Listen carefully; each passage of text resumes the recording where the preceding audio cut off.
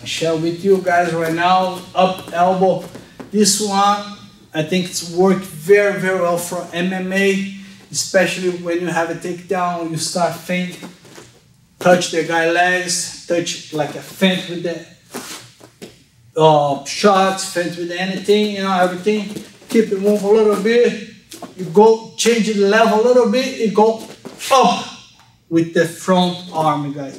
This one's looking amazing. I saw this many times in UFC in a couple years, and this worked very, very well, guys. Very important to stay alive.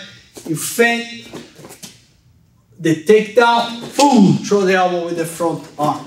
Okay, move, boom. That's very important. Look at my foot. That's very important. My legs go 1 and 2, like a 2-step.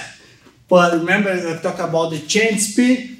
The chain speed for this one. Okay, go 1, 2, elbow. One more time. Feint, 1 step, boom, 2 step. Okay, switch the side. Go feint, boom, through the elbow. Same thing right here. I stop the movement. But the real fight, don't stop. Try cut his opponent, your opponent. Touch, boom, elbow. One more time, touch, boom, elbow. You see? Forcing him. He's go a little bit back. Oh, that's what I'm looking for. You do this, it's very, very open for the elbow.